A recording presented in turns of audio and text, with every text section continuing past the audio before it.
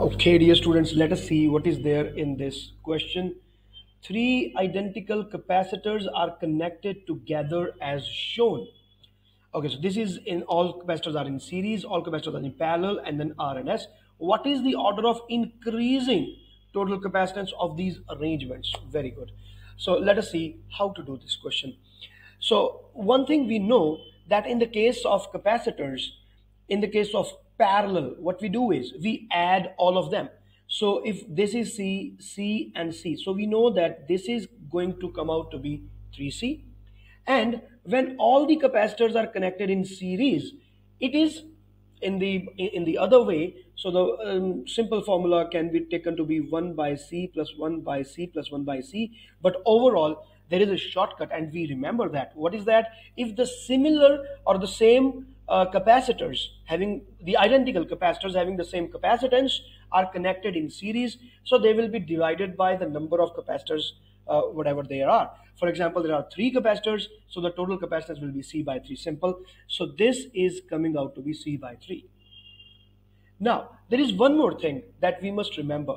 Whenever we use this combination or this formula, what we have is the maximum value of the equivalent capacitance that is possible by using those three capacitors. So this is going to be the maximum value. So Q should come at the end, and this is going to be the minimum value. So as a principle, as a matter of principles, I am saying that whenever the capacitors are connected in series, they give you the minimum possible value.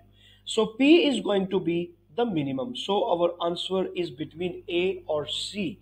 But now we are left only for R and S.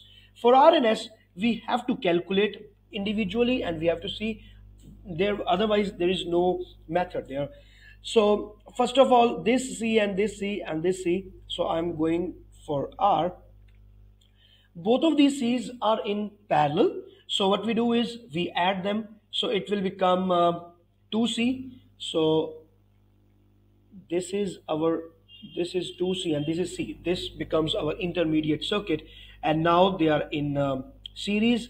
So we can apply this formula, C1 C2 divided by C1 plus C2, which can be derived by this formula only. So please, if the students don't know this, do not get confused. Okay, it is the same formula that I have applied. Now we do this thing. So it will be 2C square divided by 2C plus C, that is going to be 3C. So it is 2C by 3. And what about the S? In S, this C and this C are in series.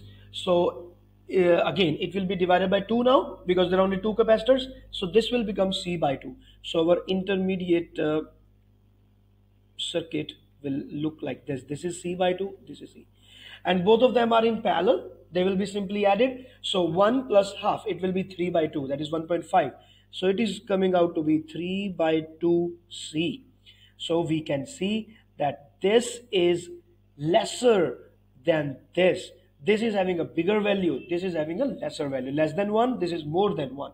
So S is greater than R. So S is greater than R, hence C is the correct answer. A is wrong answer. So this is how we solve this question. So my dear students, this is Professor Varun, and I am solving all the previous year questions from IB previous exams. So please follow my YouTube channel. All the best.